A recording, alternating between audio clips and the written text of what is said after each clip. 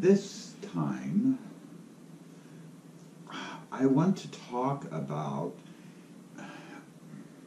how the ways that initiation in Hermetics specifically, and Hermetics secondarily, have changed my life, or the impact that they have had on my life, how I live my life differently than I did before. And many of these are ways that I think everyone who follows initiation must come to, many of them, just due to the fact of the nature of the work itself. To begin with, when you first read Initiation into Hermetics, you get an impression of this really outstanding lifestyle, so superhuman, special. It makes the person totally unique in the world, a powerful person. That's so not true. Everything in initiation into Hermetics, everything is normal for a human being. It's the natural state of the human being. Everything, all the techniques you learn, all the manipulation of energies, all the psychism, all the, everything in initiation in Hermetics are things that humans do every day, constantly. These are just natural features of being a human being. The difference is intentionality and consciousness. These are things like manipulating an element. We all are constantly manipulating elements, but we don't recognize that that's what we're doing. We don't do it with intention in that framework of manipulating an element. We don't do it with full consciousness that we are actually in this moment manipulating an element. That is the only difference. The initiation in Hermetics turns these things into conscious, intentionally used abilities. That's it. It's nothing special. It doesn't make us outstanding human beings in and of itself. These are just natural things for humans to do. Like transference of awareness. This is just making conscious and intentional of something we automatically do as human beings. Okay? So that's the first thing. So when I see magicians who dress like powerful magicians and have special rings and decorations and all this, well, it's like, why? Why are you doing that? Why are we doing that? Because, I did that at a certain stage in my development. I was like, ew, I'm a witch, or, oh, I'm a magician, and I wore the regalia that expressed that to other people. And eventually I realized that it was just egotism. That was all. It didn't help me be a better magician or even a better human being. It was just me stating who I am. And eventually I came to realize that, well, I don't state who I am through the things that I wear, I state who I am by being who I am. And so take that into consideration, please. It's not the adornments that make us who we are. It's who we are. Who we are to other people, who we are in the world. And that's what this talk is about, really, is who we are in the world as Bardonists and Hermeticists. One of the things with Bardon's work, very early in the work, right at the beginning, are the black and white mirrors. The looking inside, the know thyself aspect. That is very humbling. It must be humbling because we begin to realize that, whoa, there's all kinds of shit in here. And that's true of everybody else. Everybody we meet has the same kind of shit going on inside of them. Whoa, that has to make us more compassionate human beings, more compassionate to our fellow human being, because they're going through the same struggles we are inside, even if they don't show it, or they show it differently than we do.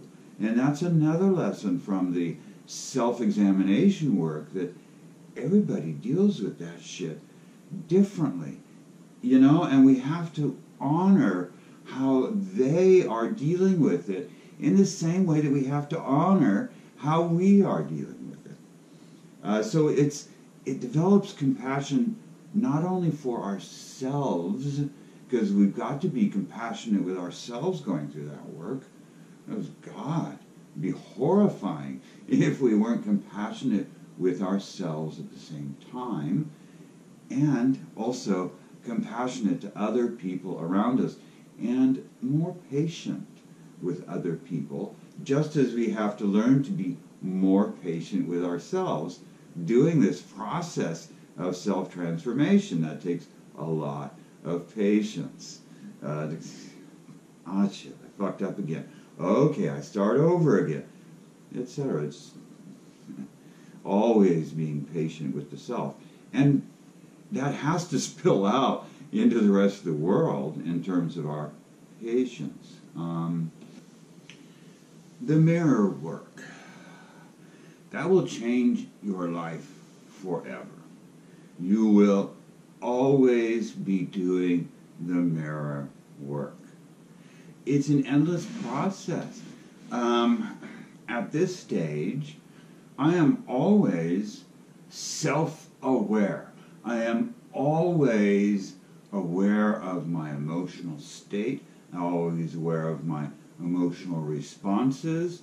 I am always aware of my mental state and the thoughts that are transpiring. I am always aware and mostly modifying my expression. It's not quite the right word, modifying. Not quite the right meaning.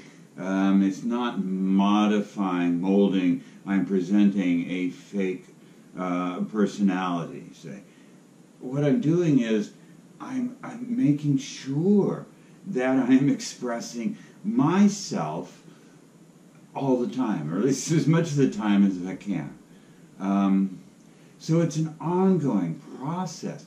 It just becomes simpler. You know, it becomes automatic, and it becomes very fluid. It's not a struggle at all, is what it comes down to. But it's always happening, because that's the nature of personality and the nature of character.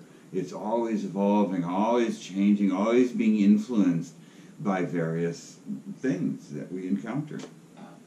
Working with the elements. This, I think, teaches, most importantly, responsibility. Because we are making changes in the world. What kind of changes are we making? Are we making changes only to satisfy our curiosity, which sometimes is important in terms of learning, but we have to be careful about the ramifications of those changes on the rest of the universe, on other people, on other things. yeah, we can't just indiscriminately go about manipulating the elements. We have to take responsibility for the consequences of what we're doing. And that's part of why so much of the work with the elements starts in our bodies, because we learn from that the consequences of what we are doing. Okay? And we learn to be very careful whenever we are working with another person or animal or plant or, well, any other thing. Careful about the way in which we impact them.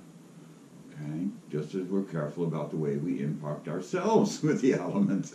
That's something you should learn rather quickly. Ooh, that hurts. Yeah. Another really huge part of the training for me has been the transference of awareness. This taught me so much and changed me so much. The awareness, the experience of other forms of consciousness, and the fact that everything is conscious, everything is alive and aware of its surroundings, everything. And through that transference of awareness, you get to experience things from all these other different perspectives. You know, each thing you transfer awareness into has a different perspective on existence itself. And you learn so much, just opened, it blows your mind, really. Blows your little bubble of perception and gets you to understanding that how we perceive things is very important.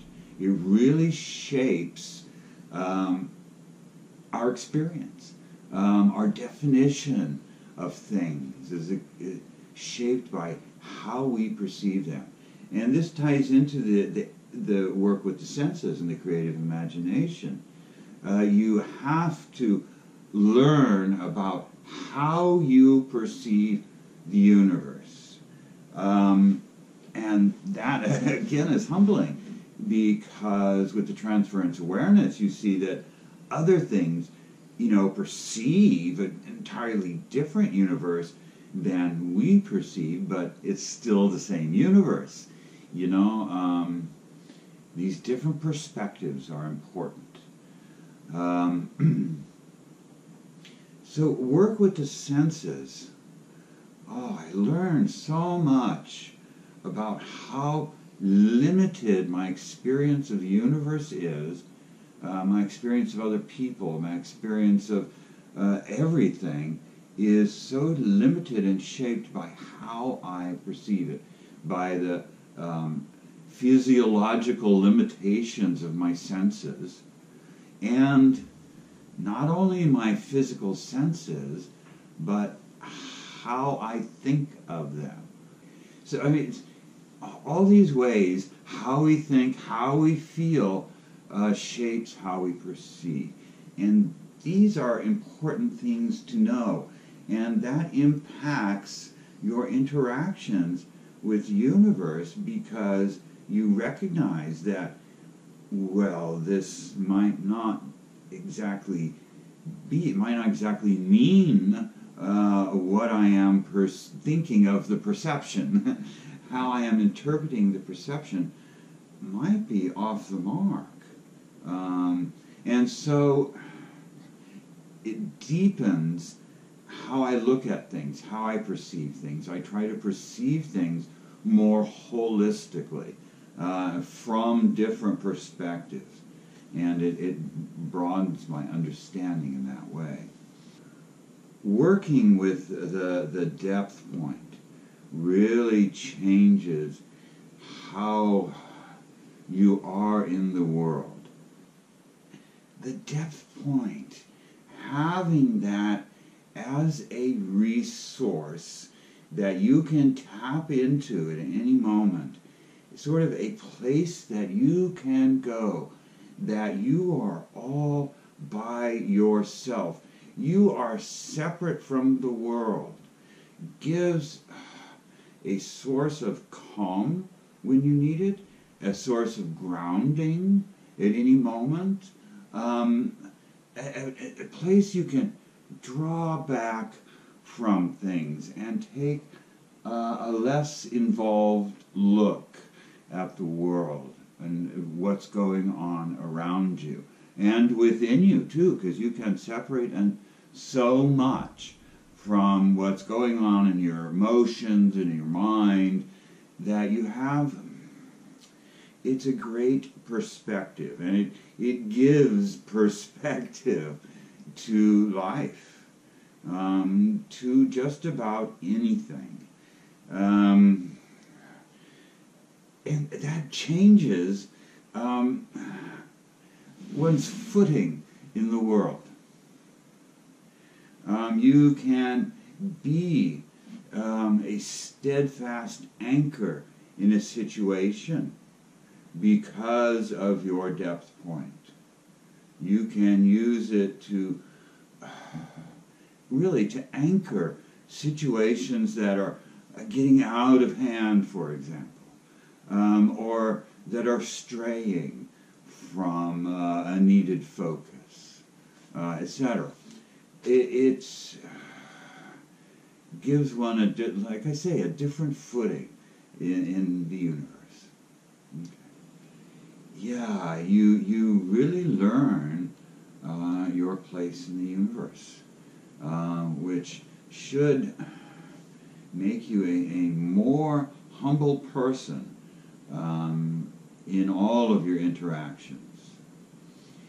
Also, a person more concerned with the welfare of others and the welfare of the world in general.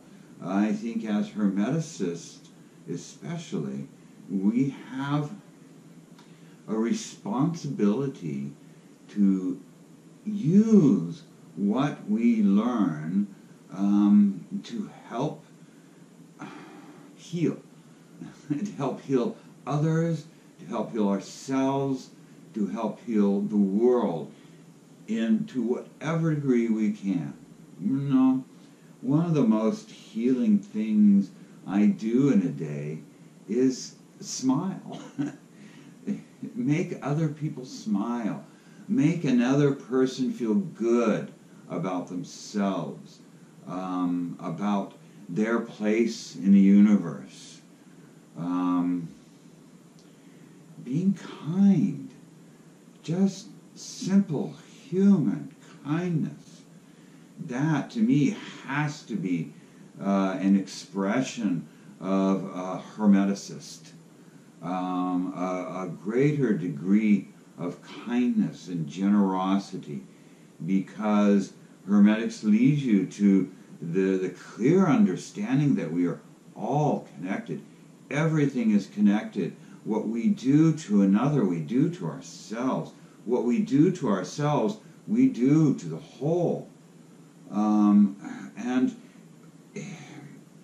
it's our purpose as beings to manifest the I in the moment, in the present moment. And so that's the ultimate connectedness with everything that is. And so we move within this interconnected universe, and we should move. We must move in a positive way. There's no point in moving in a negative way. And as a Hermeticist, as you progress in the Bardon work, it's an automatic response that you are doing things suddenly that promote growth, that promote healing. That's what we do. Yeah. As a byproduct of my initiation into Hermetics training, I can see into people. I can look at a person and immediately see into them, see what they're thinking at times, see how they're feeling, see recent experiences they've gone through, see what their childhood was like, what their life experience is like, and most apparent are, where they are wounded, how they are wounded, what wounded them, and also what strengths, what makes them shine, what makes them unique in the world. And walking with that in the world, it's not something that I employ very frequently, out of respect. To me, that's a big deal. And I think that's something that all magicians, all Hermeticists, and specifically all Bardonists have to really engender in themselves, is respect for other. And not only respect for self, but respect for other. The respect that allows others to have the boundaries that they wish, to reveal only what they want to reveal. We all do that, just in normal, everyday interactions with people. We present a facade, basically. We present parts of ourselves that we think are acceptable to other people. We try to project the best parts of ourselves, usually. So, we have to give other people the respect to be able to do that and, be comfortable in the fact that this other person, the magician, is seeing only what they want to reveal, as we don't need to know these things about everybody we meet.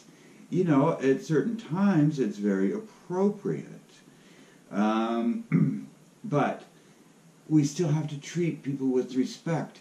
When we see things, like when we see their inner wounds, don't put your finger in it, unless they want you to put your finger in it. You just has to be treated with care with other people. At the same time, it gives me a very different perspective on specifically groups of people. It's mostly people that hide things in this way. But it's also valuable, very valuable with animals that don't hide things in that way. Valuable in terms of understanding them. It really deepens your understanding of animals, specifically. One thing I wanted to say is that things might seem like a struggle in the beginning, like just everything from step 1 to step 2 to step 3, for example, the exercises with the senses. People have a lot of trouble with this, mostly wrapping their mind around it. Or working with the elements. People are like, what the hell, I'm not feeling anything, but I can imagine it, but I can't feel it. Just keep going. Just keep doing it. You eventually reach a moment where you do feel the elements. you do feel them. Yeah, the moment when you do experience the emptiness, it's like, oh my God. And then, of course, you have to get back to the emptiness, but, you know, you just continue with it until you reach that moment when you first experience it. And then once you first experience it, like the vital energy, the first time you experience that, you then have a grasp on it, as it were, and you go back to that kind of experience, and you keep repeating those experiences, and you build upon those experiences, and it becomes easier and easier and easier, like child's play, you know, to borrow a phrase from alchemy. It's just so easy. I can build a charge of the electric fluid right now that is really strong. In a second, just thinking about it, and I can dissipate it just as quickly. I work with the Ketheric Brilliance and the Adonai light most especially. And, you know, it took me so long and so much effort to be able to accumulate just, you know, a handful of Ketheric Brilliance. And now I can accumulate a room full in a moment with just a thought. I can accumulate the Adonai light, which originally was just such a meager flicker of the Adonai light that grew bit by bit into larger quantities. Now I can spread it out for miles, get a dense enough charge of Adonai light that it will affect a radius of many miles. And it's just a matter of practice. It's just a matter of doing. You know, it becomes automatic and easy and simple. And these things lose their thrill. You know, it's not some great magical achievement anymore. It's just everyday, ordinary. It becomes a continuous part of life. Ordinary, everyday life of the Hermetic magician. That's all. I guess that's really the gist of what I have to say. So I will return when the time feels appropriate with another video on another subject. I hope this was at least entertaining for you. Bye-bye.